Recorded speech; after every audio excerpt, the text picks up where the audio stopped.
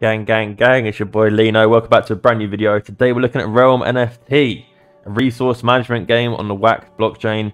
It looks sick. Season 4 has just dropped, and it's a game that you should probably be playing, so let's get into it.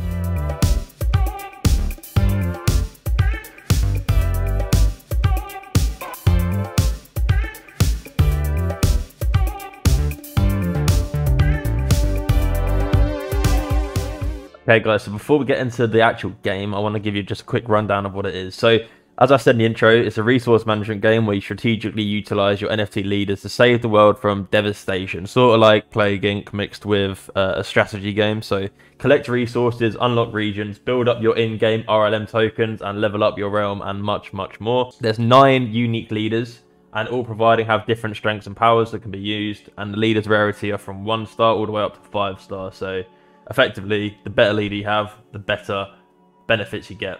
So blending and leveling up allows you to combine 3 leader NFTs of the same rarity to get one of the next rarity. So 3 1-star generals can be combined into 1 2-star general. You can use your RLM tokens in game to level up your leader, adding to your leader's value and rarity. The better leader you have, the better the game's going to be for you, okay?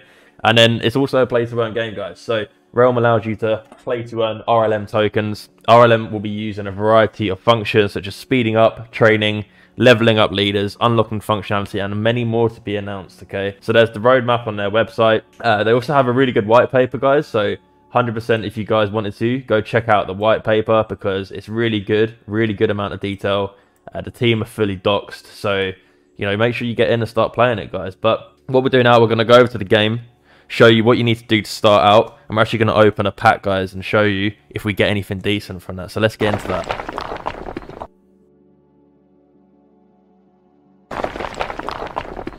Okay, guys, so here's the pack. You can see it's going for around $39 at the moment, which is a really decent price.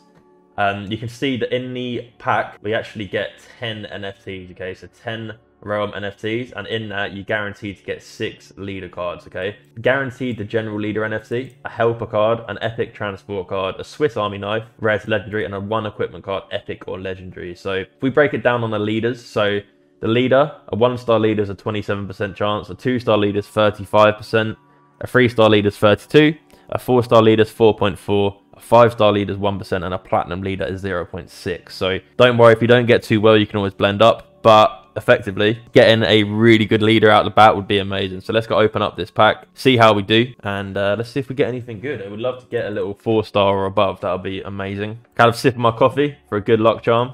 Here we go.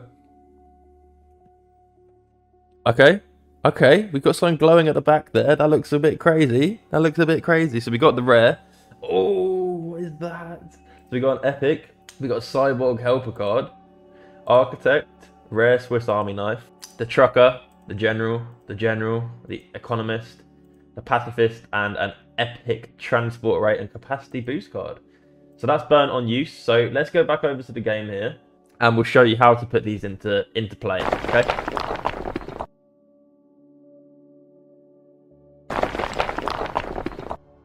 Okay, so here we go, guys. So effectively, this is season 4. So just a quick intro. I've already done this on the main account, so I've made a separate account for this. Supporting you guys, just watch this. What we'll do, actually, you can see here, these are all different types of leaders with different rarities. Okay, so you can see effectively. Here we go. So you might be thinking, okay, what do I do? Okay, what do I do when I'm first out of the battle? The first thing you want to do, guys, head over to the Africa, and then you have 2 free characters here, okay? So you have John and Jane. We're going to go pick Jane and put her down in Africa, okay? So the next thing we want to do is we want to click on this button here and press Establish Headquarters and build it. So we're going to go to the headquarters. So now, there we go. We have a headquarters here. So the info, this allows us to have access to other buildings. We can actually go and upgrade that, which is going to give us other slots, but we don't need to focus on that right now. And then the helpers, okay? So currently no helpers, but what we're going to do is we're going to go to the build, and we're going to go build a trading facility, okay? And then on this side, we're going to go build storage facility, and then we're going to build some housing, okay? When I started playing this myself, I ran into a bit of an issue. I didn't know what to do from here, because if you look at these tasks, okay, so you go to wildfire spreading, it's a 3-minute task, and a preferred help would be a firefighter, okay? What you want to do is you want to go to mission brief. So you'll need to train some helpers at the training facility before you can start the mission. So if we were to go start this mission without anyone, we have a 0% chance of success. So it's important you guys go and get some helpers. So if we look in the top up here, we can see that we have 0 out of 10 helpers right now and 0 in training. So we need to go fix that, okay? So what we need to do, go over to our training facility, go training, and you can see there's an available slot. So we're going to go available slot, and we're going to select a worker. Now it costs 25 tokens, and we have 203, and we're gaining 5 a minute. So effectively within 5 minutes, we can get a new one. But what you want to do is you want to go to this set limit here, and this is where you can actually move it up and down. So we're going to go to set limit and put our workers to 4. Okay. Now you can see in the top right, that's now changed to 1 in training. And we also have 1 being made every 45 seconds. Okay. So what we're going to do, we're going to come back in 3 minutes and we should have some workers there for you guys. But in the meantime, don't just sit there being idle. Okay. Go to your factory. This is where you can increase your resource regeneration. So we're actually going to go and upgrade this so we can get a bit more each per minute. And then likewise with our storage vault, we're actually going to upgrade that as well. So only 1 building in a region can be upgraded at a time unless you purchase the build permit at the research lab. I don't have a research lab, so we're just going to leave that for now. And you can see this is the housing. So current level housing, we have 10. But if we had more workers, let's say we had 9 workers, we needed to get more. We need to upgrade our housing to be more effective. So there we go. The factory is now upgraded. This means we can now get 7. So it's really starting to stack up. And you can see we actually have 1 helper already. So what we're going to do is we're going to go down to here, mission brief, and you can see we can now add a worker. So we go click John, we can add a worker, and now we have a 20% chance of success. Okay, so obviously if you add another worker, that might go up to 40%. And you want to try and get it to the point where it's at sort of 95%, which is the max for this game. And that's going to give you the best chance. And you can see if you fail a mission, it will reduce the requirements for the next attempt. So if you fail, it will be easier next time, okay? But you can see that the workers are still going there. That's all fine. And we could actually upgrade that. We don't have the resources for that right now. So what we're going to do is we're actually going to upgrade this. And the reason we're upgrading this is because it's going to give us another slot, which is really important. Another slot is really important for our resources to be more efficient, okay? So now we have 2 helpers. We have another one nearly done here. And you can see how it's starting to fire out, guys. So speaking of fire, wildfires. So again, we have 2 workers here. And you don't even need a leader sometimes. They're free. There we go.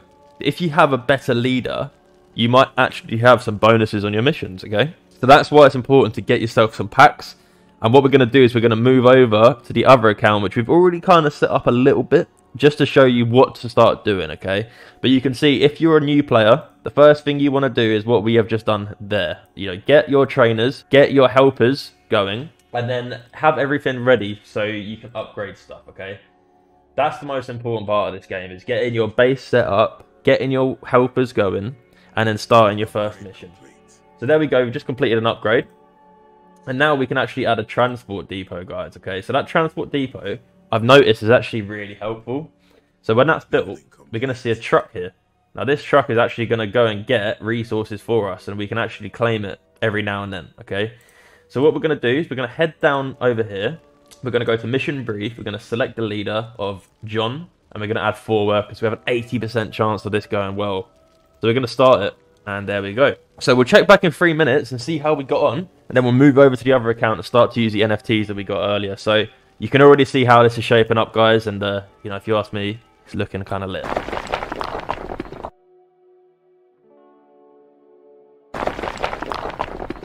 One thing I forgot to mention, as mentioned in the white paper, you can actually use Realm to speed up. So if we had some Realm in our account, we could actually go to Realm, just like sort of Clash of Clans style. You can actually use the Realm to speed up the mission and complete it now. Okay, so that's an important thing to know.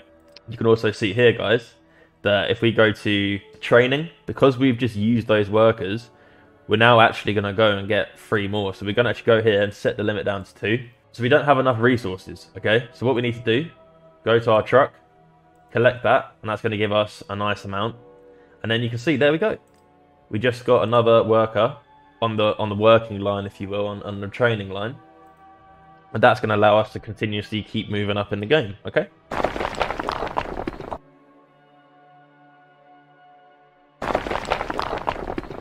Okay, it's been 3 minutes, and you can see there's no longer wildfires. Okay, so if you just go to the bottom right where my ugly face is, go to the mission log, and you'll see claim. So you can see the tick shows we've been successful at 80% chance. And then we can actually just go and press claim here, guys, okay? There we go. So we've just gained some experience on our leaders. Our mission leader and our region leader both gained XP there, okay? Very nice stuff, okay? But we have lost those helpers, okay? So we only have 2 helpers left now. We can go to our truck, claim that, and then if we go to training, you can see that it takes 25 resources. So if we set the limit to 4 now, what we'll do, we'll try and get just a few more resources in the next few seconds, and then we can start one of these again, okay?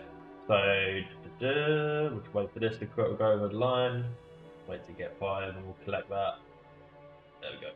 So that's going to start automatically, and then we're going to have a worker in training. Okay, so you're starting to understand how it works, and then if we go to this job over here, a mission brief of 3 minutes and 20, a disease outbreak, mission 1, level 1. Similar sort of situation here, guys. If you go and pick this leader, 40% chance of failure with 2 workers, so we're going to try and get another 2 workers. That would be really helpful, and then we can then progress up the ranks and start to level up a bit more. Because if we go to the one on the right hand side here, you can see the reputation and the experience, and it takes an hour.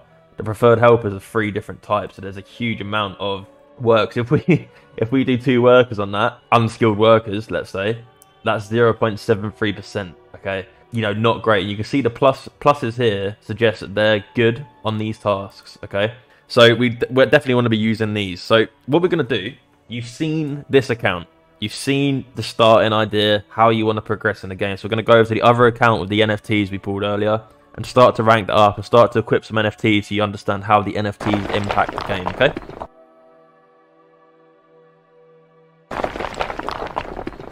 Okay, guys, so we're on the other account now, the main account, if you will. You can see we have 5 helpers and some resources there. We haven't done any of these tasks yet, so effectively, we're not in too much of an issue right now. So if we go into the bottom right again, where a lot of the stuff is, you can see my NFTs, and you can actually see the NFTs we have here, guys, okay? So we have a helper, we have a cyborg, we have some equipment we talked about earlier, a 50% mission speed, really nice, actually.